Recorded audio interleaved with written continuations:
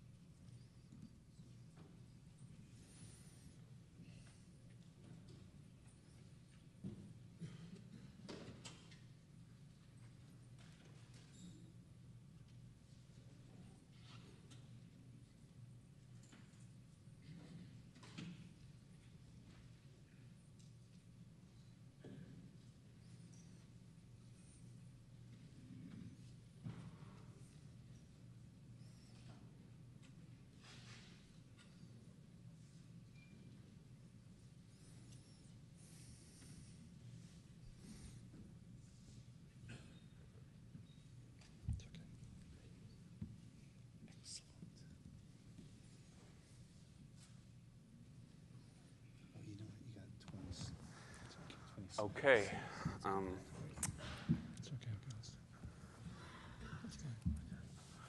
So in block cipher construction and the related problem of constructing a pseudorandom permutation from a pseudorandom function, most current methods rely on either variants of Feisel networks or substitution permutation networks.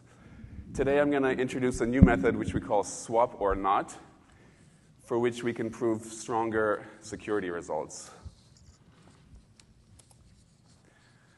So in the talk, first I'll talk about how to construct swap or not, and then I'm going to demonstrate its appeal by turning to the problem of constructing a pseudorandom permutation from a pseudorandom function and show that with swap or not, you can prove better bounds than what you can do with Feisel. First, some concrete numbers. If we do 1,200 rounds of our cipher, then we can encipher 64-bit strings and give an advantage of less than 10 to the minus 10, even if the adversary queries half the domain. And for Social Security numbers and credit card numbers, 340 rounds and 500 rounds are enough to make the advantage small, even if the number of queries is close to the size of the whole domain. So we're used to seeing security only up to about the square root of the domain size.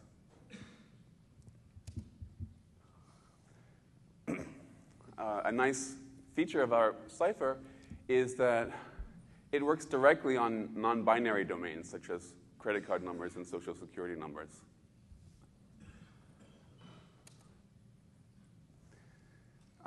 Now, the theoretical problem we're going to consider is the problem of constructing a pseudorandom permutation from a pseudorandom function.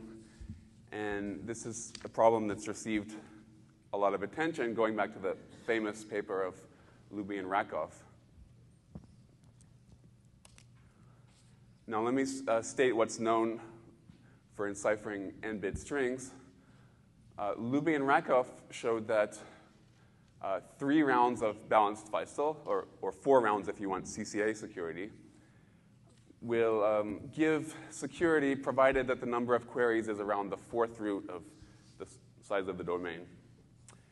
This can be improved to about the square root of the size of the domain. But there's reason to believe that we're not going to be able to prove much better than that for balanced Feisel. For maximally unbalanced Feisel, also known as the Thorpe shuffle, you can improve the exponent to 2 to the, you can improve the exponent to 1 minus epsilon times n. With swap or not, we can get security even if the adversary queries most of the domain.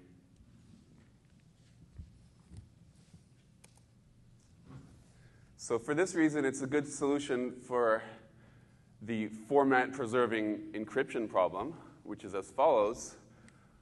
Suppose you want to encipher social security numbers or credit card numbers, say they're entries in a database, and you want the results to be of the same form, well, it's not clear how to do this with something like AES, because AES is a permutation, but it's a permutation on blocks of 128 bits. It's not clear how to use that to handle these much smaller domains.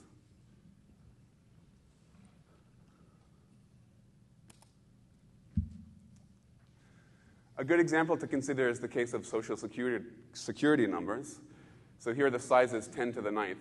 So that's large enough so that we wouldn't want to have to construct a random permutation using brute force.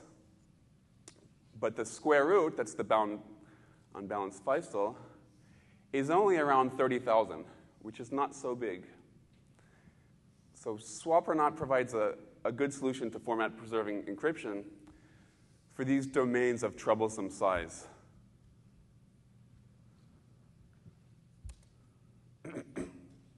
Now, our enciphering scheme is based on the card shuffle. So let me say a few words about how you can think of a card shuffle and an enciphering scheme as corresponding to one another. So suppose we have a method of shuffling cards. Here I've drawn 8 cards. Label the positions as binary numbers, going from 0, 0, 0 to 1, 1, 1. Now do a bunch of shuffles. If the card in position 1, 0, 0 is sent to position 1, 0, 1, then if the message is 0, 1, 0, the encoding is 1, 0, 1. If a card shuffle is going to make a good enciphering scheme, then it needs to be what money know called oblivious, which means that you can trace the trajectory of a single card without worrying about what's happening with the other cards.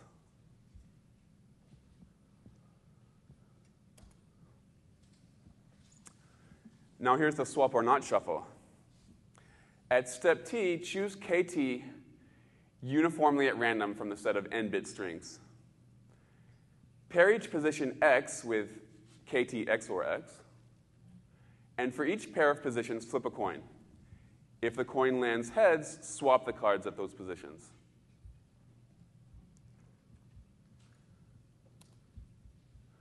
So notice that KT induces a random matching.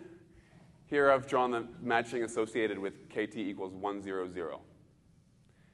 The way the shuffle works is for each edge in the matching, you flip a coin.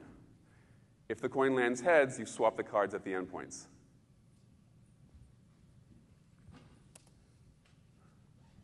Here's another way of looking at it. How do we encipher X? Well, for each round, if the current state is X, we're going to pair that with KT XOR X. Now choose some canonical representative from the pair, say the max. You could use the min, doesn't matter. And call that X hat. Now apply FT to X hat, giving a bit B. That's the coin flip. If B equals 1, then we replace X by KT XOR X. And we do this for R rounds. How does decryption work? Well, notice that each round is its own inverse. So to do decryption, you do the same thing, except you reverse the order of the rounds.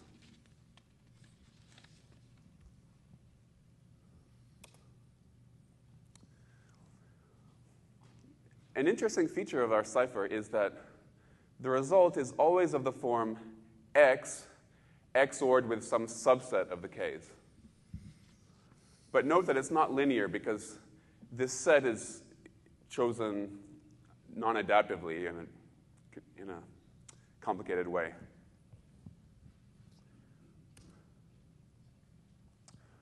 Now some theoretical setup. Suppose you have a random permutation pi, and an adversary queries pi and pi inverse, then outputs a bit B, which is his guess as to whether the permutation is pi or a uniform permutation. His advantage is defined as the probability that B is 1 if it's pi minus the probability if it's a uniform permutation. The NCPA advantage is when you limit to adversaries that ask non-adaptive queries, and they can only query pi, so that they can make only forward queries. With CCA advantage, there's no such restriction. Well, we're going to use a nice theorem of Maurer, Pietschak, and Renner, which says that if you have a cipher with good NCPA advantage, if you run that and then you run an independent copy of the inverse, then the result has good CCA advantage. Now, in our context, swap or not has the same distribution as its inverse. So this says that we can lift from NCPA security to CCA security, provided that we simply double the number of rounds.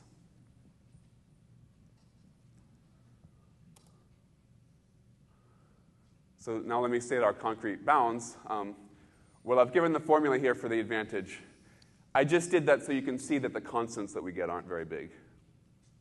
The summary is down below, and it says that if the number of queries is at most 1 minus epsilon times the size of the domain, then the advantage is small, provided that you do at least big O of n rounds.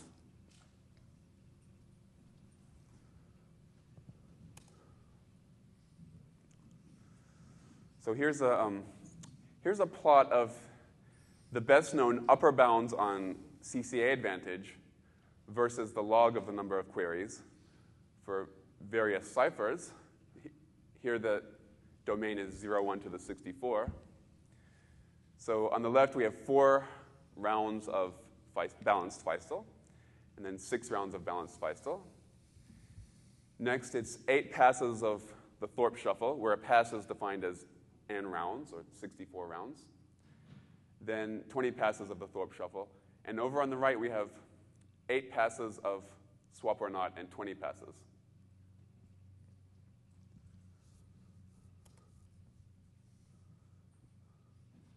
Now let me give a sketch of the proof. So by the Maurer, Pietschak, and Renner result, we can assume a non-adaptive adversary who makes forward queries. Now suppose for simplicity that he queries 0, 1, 2, 3, and so on. It's related to the following game. Do R swap or not shuffles. Now turn over the cards labeled 0, 1, 2, 3, and so on. Now before each step, the adversary is going to guess at the location of the next card. If he guesses right, he wins K dollars if there were K possibilities. But he pays $1 each step to play. So notice that if this were a uniform permutation, then it would be a fair game. I claim that if the adversary's expected net winnings is close to 0, then the adversary has small advantage in the sense I defined earlier.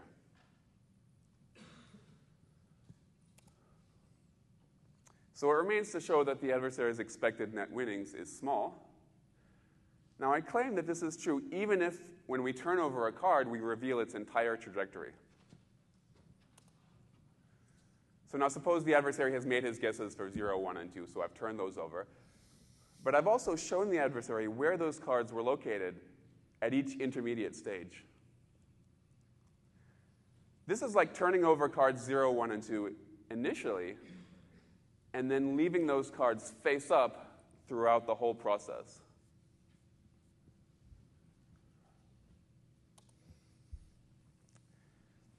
So the face-up cards, I'll call those uncovered. Now, inside the covered cards, those blue numbers, I've written the expected net winnings if the adversary guesses there. So notice initially we know that the card 3 is in the 3rd position. So he wins 4. It's 5 minus the $1 he paid to play. And the others are minus 1s. Now what happens after one step? Suppose that the first KT matches position 3 with the top position. So now we don't know if card 3 was swapped or not in that first step. So the expected winnings becomes the average of 4 and minus 1 in position 3 and also in the top position. The other 3 covered cards are still minus 1s.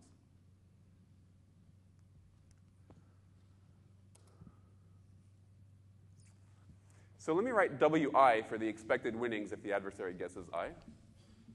The key variable is the max over I wi. It turns out it's easier to work with the variable I'll call w, which is the sum of the squared wi. And I claim that if the number of queries is at most 1 minus epsilon times the size of the domain, then the expected value of this thing at time t plus 1 is at most 1 minus epsilon over 2 times the expected value at time t. So we get this nice geometric decay in the expectation. So after sufficiently many rounds, it's likely to be very small. And hence, so is the max.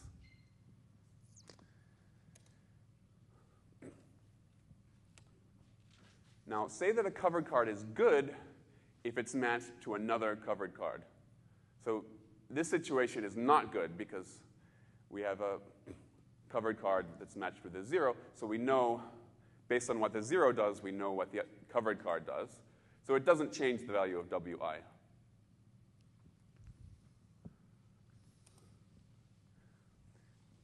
When two covered cards are good, if the expected winnings are wi and wj, then we replace both by the average, which I'll call w bar. Now, there's an identity that says if you have two numbers, then twice the average squared is equal to a half the sum of squares plus the product. But the thing is, these cross terms, wi, wj, have expectation 0. And that's because any covered card is equally likely to be matched with any other covered card. And the sum of the wj is 0. So when we're computing expectations, we can ignore these cross terms. And we see that good cards we expect to contribute half as much to the sum of squares after one step.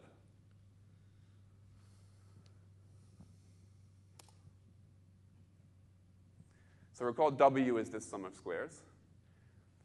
And we know that good cards we expect to contribute half as much to the sum of squares after one step. Not good cards contribute the full amount to the sum of squares after one step.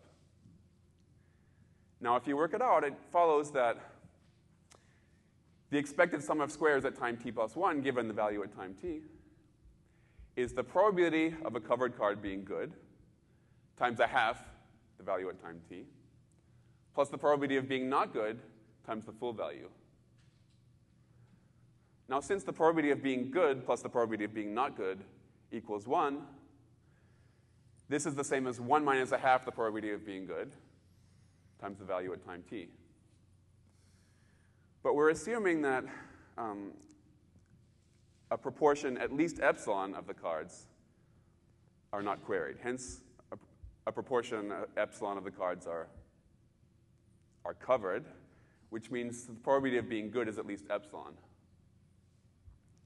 So we get that the expected sum of squares at time t plus 1 is at most 1 minus epsilon over 2 times the value at time t.